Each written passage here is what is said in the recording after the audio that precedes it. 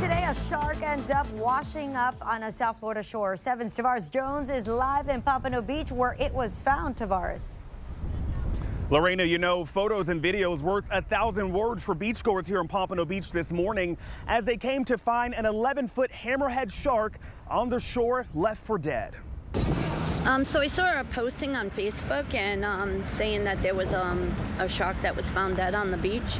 It's quite the big fishtail circulating on Pompano Beach after a hammerhead shark was found on shore by beachgoers Wednesday morning. See, because I've never seen a shark up that close live. Joan Florenzano showed up to see the sight firsthand, and she was not the only one. And everybody was just like taking pictures with her. The female shark pregnant with some 24 babies. Not only did she not survive, but none of her babies survived, which is terribly sad. While this onshore spectacle is getting quite the attention, several questions still remain as to who caught the shark and why it was not released back into the water.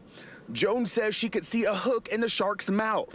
It looked like it was like about this big. It was, you know, really large in her mouth. The shark later buried as Florida Fish and Wildlife continued their investigation.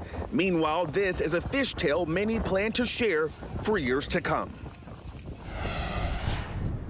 Now, back at her live, as I said, several questions remain as to who actually captured this shark and left it for dead on the shoreline. Marine biologists out here on the beach today say the shark spanning 11 foot was just before adulthood. Again, those 24 baby sharks did not survive.